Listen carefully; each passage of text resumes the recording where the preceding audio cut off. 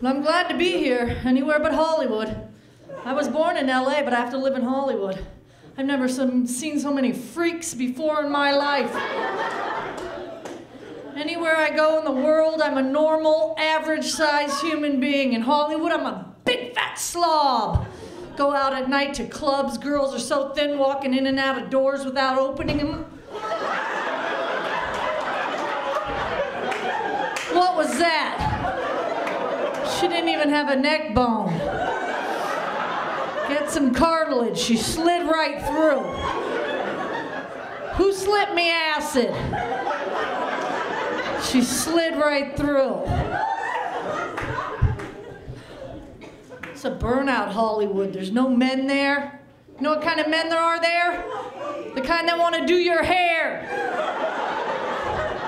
They're all gay, gay, gay, gay. Coming out of the closet every day. How big is this closet, huh? Is it a walk-in? How big is it? Somebody want to shut the door once in a while? Maybe just put a little latch on it so they can't fly out so easy.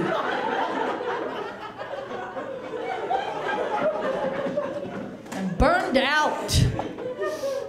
They're always celebrating. Parades up and down the street all day. They're always so happy. Singing and dancing and snapping and twirling. I don't hate gay people. I just don't like gay men. They're too happy. You ever see a sad one? Once in your life crying in his beer? You never will. They're always so happy. Why? Look at me, little girl. I have sex with men. Do I look